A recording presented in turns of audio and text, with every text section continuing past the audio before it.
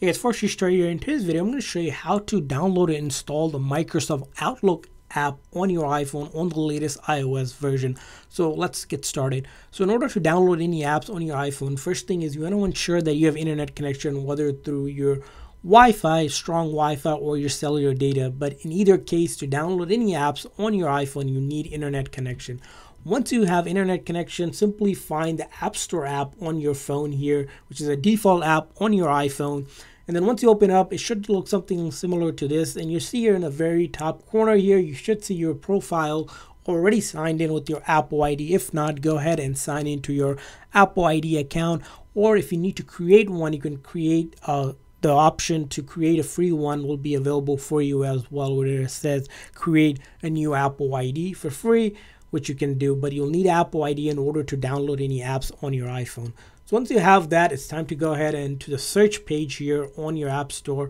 In the search menu here, we're going to type in Outlook. And once we search Outlook, we'll see Microsoft Outlook being one of the very first search results.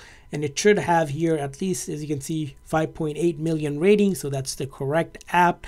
And then all we do is click on that get button, and then a couple things will happen for you. It might ask you for your phone's passcode. It might ask you for your Face ID. It might ask you for your Apple ID password one more time. In our case, we just need to double click on this side button for the Face ID. Or if you have Touch ID, it might ask you for your Touch ID.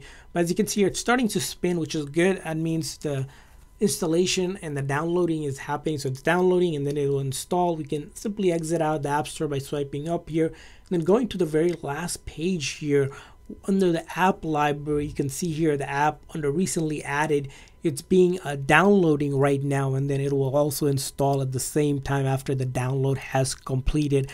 Generally it takes about a minute or two if you have a good strong internet connection. Could take shorter or longer depending on, again, your internet connectivity as well. And once it's downloaded, we'll also add it to our home screen here so that we can access the app really quick instead of having to slide or swipe all the way to the app library every single time to search for it.